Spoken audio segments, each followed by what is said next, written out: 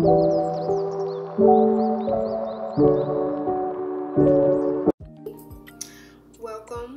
to Mimi TV.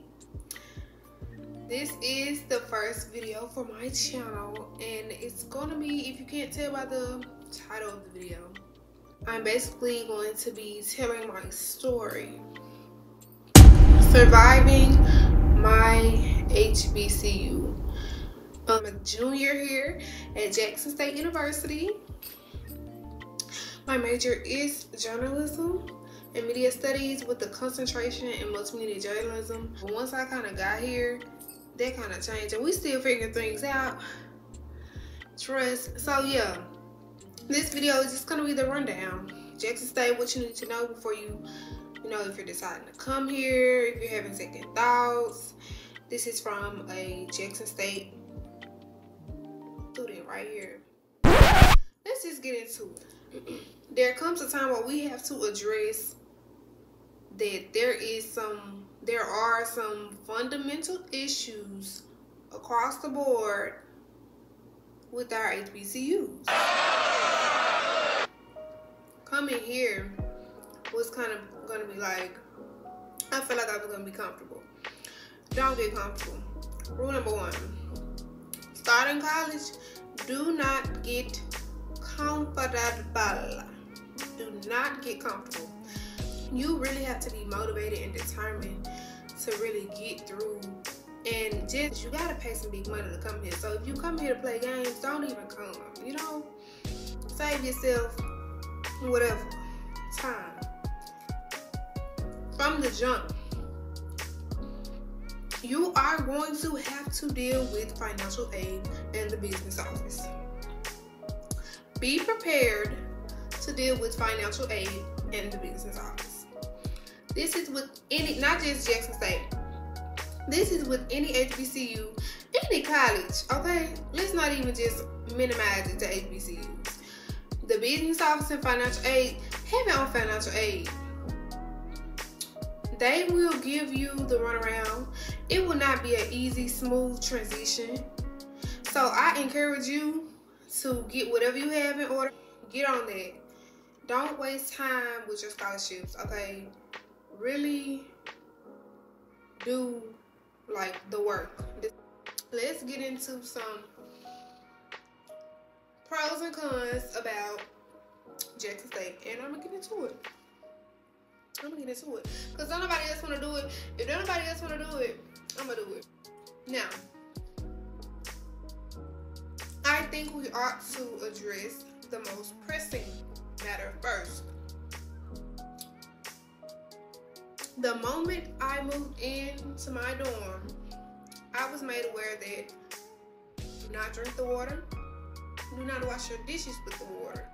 Do not let the water get in your eyes, your mouth, your anything. They're giving out cases of water. I got 3 sitting in my kitchen now. 1 in my trunk.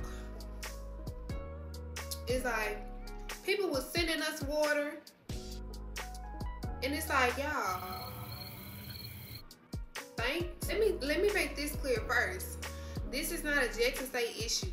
This is not a Jackson State specific issue. This is a whole city of Jackson issue. That's why I said it's the most, pressing matter. Because this is not just Jackson State, and we understand it is not Jackson State's fault. But I will say that Jackson State University as a whole could have done better to accommodate to the students who didn't know that they were coming into this kind of environment. I guess we should have done our research, but it's nothing like actually experiencing it. Like, we're on the news. Like, people send me texts. I get texts all the time. Yeah, I got water. What's going on? Can you take a shower? Yeah, we can. We, for the most part, I would say I'm blessed because I feel like my dorm hasn't been affected as much as other places on campus. Now, there are some people who have had to move out of their dorms because there was no water, no way for them to take a shower, not even a way for you to wash your clothes, because of course if the water pressure is down, you can't, you know, wash your clothes in the area. So you have to go outside of the campus to even wash your clothes.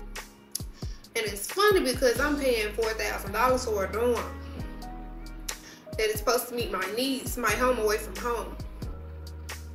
But you're telling me that I have to go off campus to wash my clothes, and then on top of that, you're not even providing transportation for that. You know, simple things like that kind of threw me off. And I guess, like, students started to talk and say, I didn't know it was going to be like this. So be prepared for that. You know, it is a water crisis down here. It's still going on. Most of the articles that you see say that it's been over. No, it's January 2023, and I'm still using bottled water to brush my teeth. Jackson State could have done better. They could have done better. We had, I mean, they tried. They really did try. I mean, we had portable showers. Like, they had showers set up outside of the dorm, so you have to leave your dorm to go take a shower outside, like a porta potty or something. They had porta potties too, but it was like a porta shower.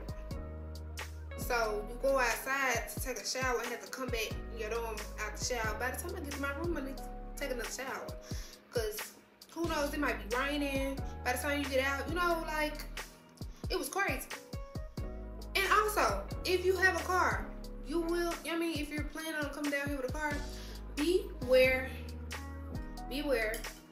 that there are potholes everywhere. There are potholes literally everywhere. I drive swallowed up by the potholes. Beware. Even when it looked like the road is smooth, it's not. It's gonna make you turn your radio down, and everybody in the car gotta shut up. Beware of the potholes. It's probably one of the reasons Deion Sanders left. Well, since we on the topic, Deion Sanders, and I honestly, as a student of Jackson State University, I'm grateful for the publicity, the attraction, the opportunities that he brought to this school. But Deion Sanders does not define Jackson State University. Because remember, you ain't on the football team. So it's not going to be the same, okay? You still just in college, okay? But it's like, now that he's left, what are we finna do? I ain't even ever seen him. I hope that Jackson State can highlight other areas of the campus that are top tier professors, top tier work. They will challenge you. I mean, the opportunities that are within this campus are numerous, limitless. There are people put in place to guide you through the whole process. I mean, they provide free therapy to all students of Jackson State. All you have to do is be a student and you get therapy. I go. She's a wonderful person. Love her. Yeah, and it sometimes it's needed, because this is college, y'all. Like I said in the beginning, it's not easy. And that's why I feel like the bonds that you create here will forever be in your heart, because it's like almost a trauma bond. Because, no, for real, because everybody here is just broke, stressed out, got 6 assignments due at 11:59 and it's 10 o'clock. But we pull each other through. Like I said, there's so many opportunities here to get into. Me being a journalism major, I'm a part of the Blue and White Flash, and then they also have JSU Tiger Report. The people within those organizations are so helpful. They will be willing to talk to you. They give out their number. I mean, it's just so much, y'all, here. That's why I'm grateful for this school, but at the same time, we gotta get it together. We ain't perfect, but point me to a perfect college. Point me one. Jackson State is not perfect.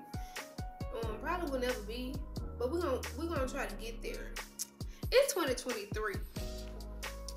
You know, I want this to be, I feel like this is gonna be a year of growth, a year of maturity, a year of blessings. I hope that this year is amazing for everybody watching this video. Even if you're not watching this video, I hope it's amazing for you too.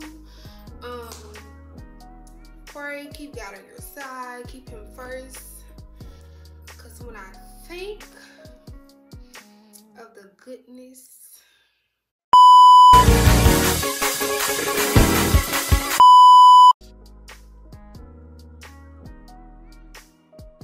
make sure you subscribe to my channel.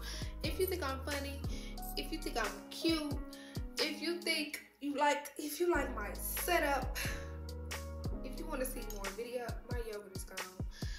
But if you want to see more videos, please subscribe. Please like the video. Please tell your friends to watch it. If you got a friend that's thinking about coming to Jackson State, you know, hit me up. I will put my socials in the description box. First episode of Mimi TV is out.